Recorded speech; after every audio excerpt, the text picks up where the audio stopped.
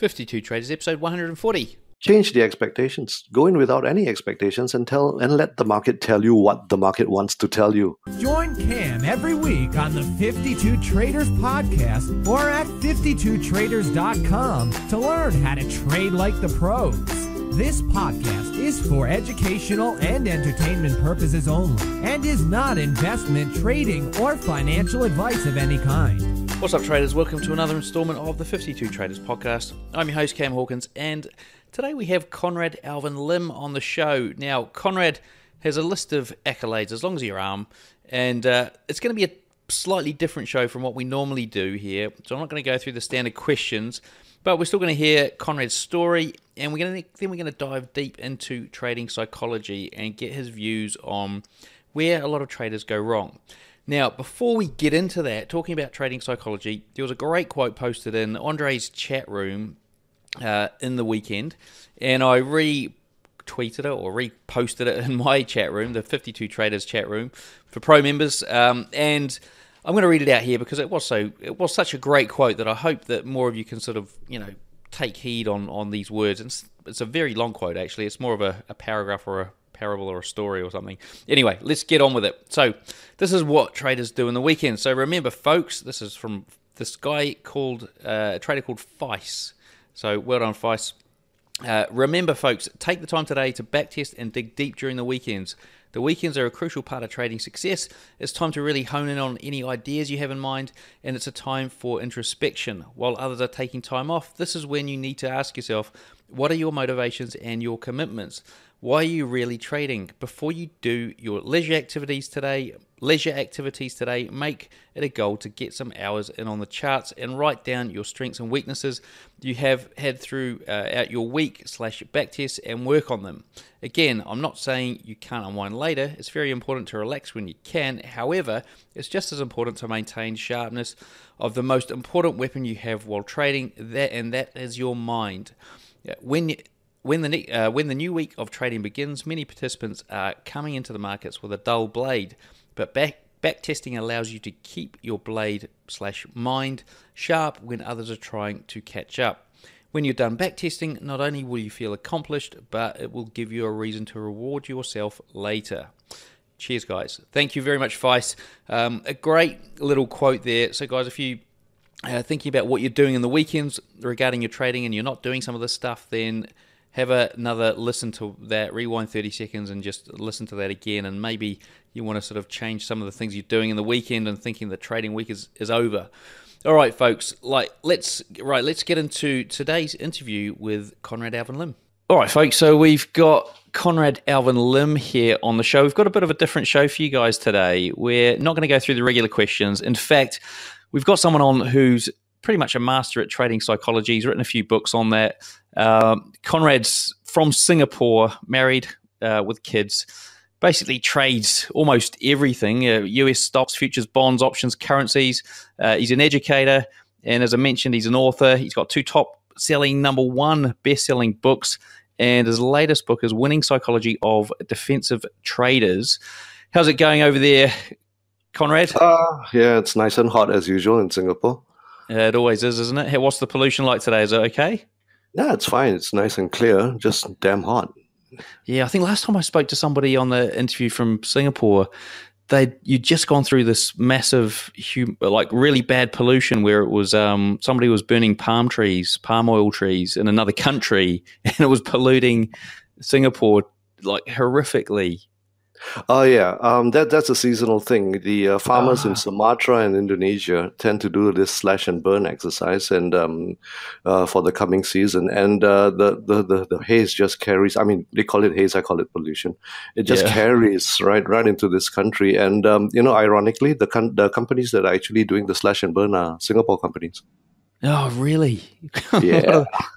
Crazy. They're all obviously probably on the other side of it, making sure they're not in Singapore at the time, in Thailand or something, having a beach holiday. Right. So I suppose before we get into the trading psychology part of the show and really diving deep on that, and I've got a number of questions. I've got questions from listeners that I'm going to ask you, and we're really sort of going to hammer this out. Do you want to tell the listeners out there, who some of them probably might not know who you are, a little bit about you, so your trading story, where you started, how you got to where you are now. Okay, it's a long story, but I'll keep it really quick. I first got into the market while I was in the media industry back in 1987. Now, that was quite by accident because being in the media industry, we were asked to do a corporate video for the Singapore Stock Exchange. So that was my introduction to the market, and I fell in love with it there and then.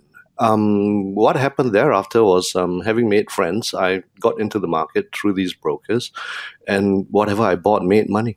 And this lasted all the way till like 1992. I stopped buying and started liquidating all the way to 1995, and I had made quite a bit. What I didn't know at that time was the market had crashed in 1987. So anything that you bought made money. Now, this was going to get good. This was going to become a very important lesson in my future, right? So I left the markets in 1995 and focused on my media business, and that didn't work out too well. By 2000, I was bankrupt. Yeah. So during my bankruptcy years, and my bankruptcy was purely because of financial ignorance. Yeah. So I decided to do something about my financial ignorance during my bankrupt years, and decided to learn finance and economics. And while doing that, I happened upon trading again. And this was around 2004, where online trading became rather prominent here in Singapore.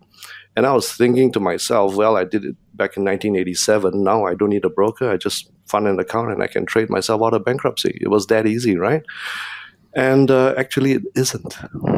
It wasn't at all, right? And I wiped out my account. I blew several accounts, and I really needed to find out what went wrong. And because I was already studying finance and economics, I decided to take it further. Super long story cut short, found my way to the United States and learned from some of the best practitioners in the business. Even till today, some of my teachers like Ron Ioneri, John Person, the late David Elliott, Larry Williams, whom I believe was a guest on your show as well. Oh, yeah. Yeah. So, well, a whole host of other people. One of them wasn't even a trader, but he was an economist, a well-renowned multiple PhD economist by the name of David Kaplow. And he taught me everything I needed to know about economics. Now, what does this have to do with trading? It forced me to take a very holistic view about what the markets and the economies were about. And believe it or not, that started to improve my trading. When once I was just focused on technicals and fundamentals, I learned the bigger picture and found out what went wrong. And I guess this is what we'll be talking about today. Okay, and I suppose just on that style of yours, so what would you call your style these days? All right, folks, hope you enjoyed that little teaser of the interview there. Now, as I said before, my name's Cam Hawkins, and this is 52 Traders. Look, it's been said that the fastest way to become rich is to find a successful trader and simply do what he's doing. However, the challenge is finding someone who really knows what they're doing and who's willing to share.